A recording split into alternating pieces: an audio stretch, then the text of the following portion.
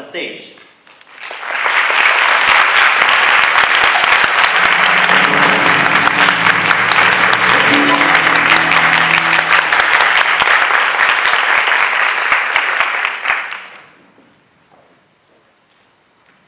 Thank you, Master of the Ceremonies and distinguished judges.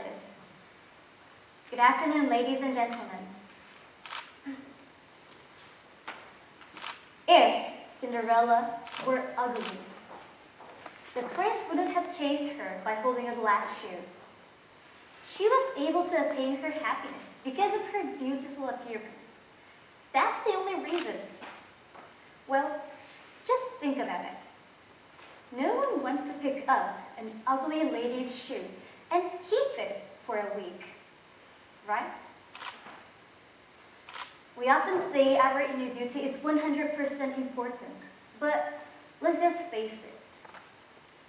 Was it possible for the prince to know all about Cinderella by only dancing for a few minutes? No way.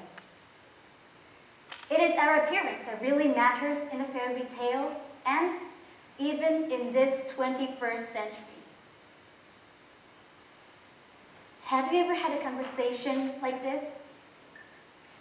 Hey, you know what? I got a boyfriend, one of your friends joyfully said to you. So you will ask her, oh really, do you have any pictures of him? By being curious about his looks.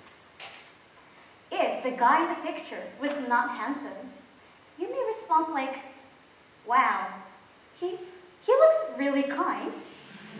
He must be a gentleman. Anyway, congratulations.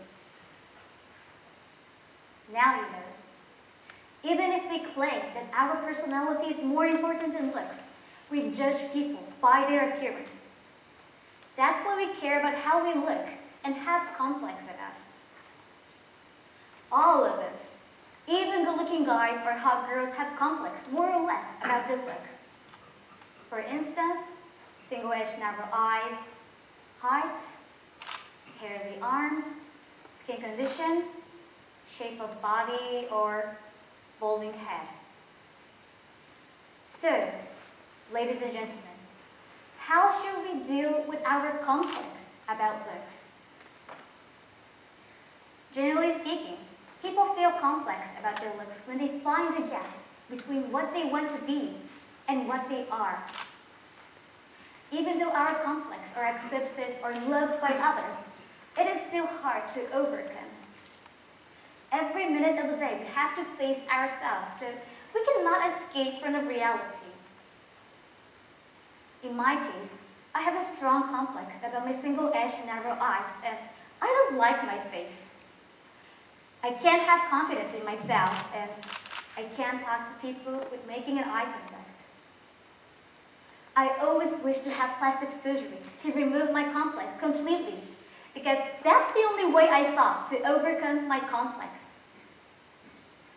However, I realized that it is impossible to remove all the complexes from my appearance. Even if I have plastic surgery to my eyes, I will definitely focus on other parts of my face and keep having complex. Or maybe I will feel complex about the fact that I have plastic surgery. Also, as we grow older, it is unavoidable to face a new complex. Having facial moles and wrinkles, becoming bald, turning gray, and so on. If we try to remove every single complex each time we find, it is endless. So, as the first step to overcome our complex, we need to change the ways of thinking. We need to accept the reality we are in and accept our looks. Just like we play a card game with a given cards, we have to deal our life with a given looks. It is super important to keep this idea in mind that complex will never disappear, so we need to accept it in any ways. Then, what can we do to relieve our complex? The answer is very simple, making an effort as far as we can. While we cannot completely remove our complex, we can reduce the complex level In the fairy tale, Cinderella was in a low status and wearing a tattered skirt. However, she never stopped trying to improve herself and made all the efforts she could make, even in a harsh environment. She kept her slender body by doing housework, and she always dressed up by making cute clothes by herself. Such efforts made her appearance upgraded, and finally, she could steal the prince's heart from both inner and outer beauty. Our appearance directly influences how we behave. So through making an effort and brushing up our appearance, we can also grow mentally and feel less complex about it. In this 21st century, there are plenty of ways and things that will help us minimize our complex. We can easily get closer to our ideal appearance by doing makeup, going Risa, wearing a wig or secret boots. Anything you can accept your looks more than before should be okay. I used to hate my face and feel despair every morning looking into the mirror. But I can now love my face with makeup and make an eye contact with you today confidently. I practiced making up my face hundreds of thousands of times, and now I can skillfully change my eyes to double eyelid.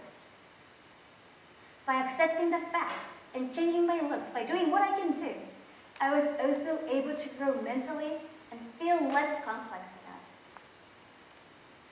it. It is meaningless to grieve for the things that we cannot control. So, all we have to do is to accept the reality we are in and do what we can do for it. Once upon a time, there was a lady called Cinderella who had many complexes.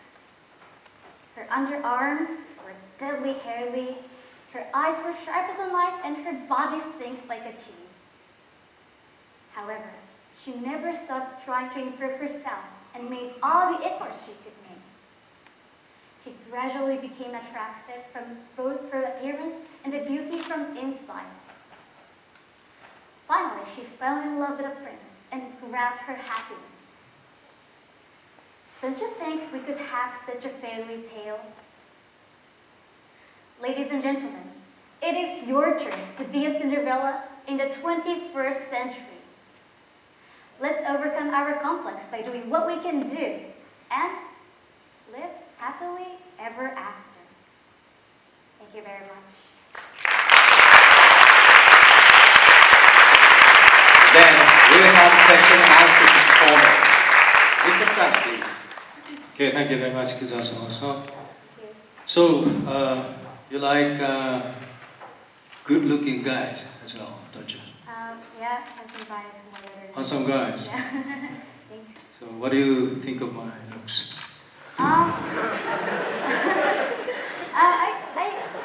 Well, you look really nice because your gray hair is really attractive, I think. Only that? No, and I think your glass is really cool. It really fits to you. Yeah. I take notes.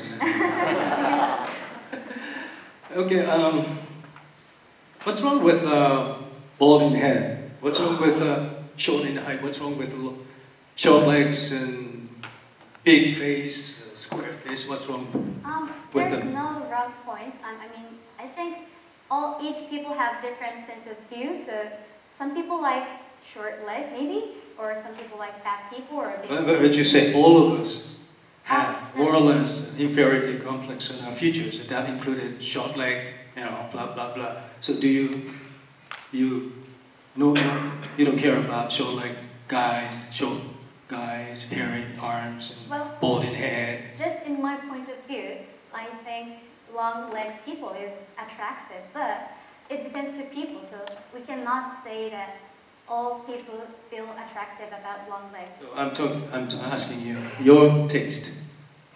Your taste. Your preference. My preference is long leg and handsome guys. You prefer those guys? Yeah. Okay, Yeah. you said it. Okay, good. You're honest, right? The last question here is that Fukada-san, I think she's from Jose was talking about the improvement of the confidence and beauty a little while ago, and she put emphasis on inside confidence first, you know, while you emphasize the outside beauty, you know, outside appearance first. And yours, I think yours is very expensive. You may use a very high, very expensive cosmetics like NIH and Chanel. And all she needs, Fukada-san needs, is just a piece of mirror. You know, just look into yourself in the mirror, shout at you, you're so beautiful, you know, good looking. So I think, what do you think of Fukada-san's idea? Well, I also agree with her, but if we have a complex about looks, we tend to hide, or we tend to delete all of them, and we try to be more attractive person. And I think we always struggle about the gap, that we want to be like this, but in the real we cannot be like that. So to fill the gap, I think the process of making efforts to be more attractive or look more better is important. I know that, but you want to try Fukada-san's idea to go back your home and shout at you yourself? I like to try, but I really tried many things. But even I tried many things, I couldn't accept my complex. So that's why I made this speech. Okay, give it a try. You know, that may work. I want to try tonight. Okay, thank you very much.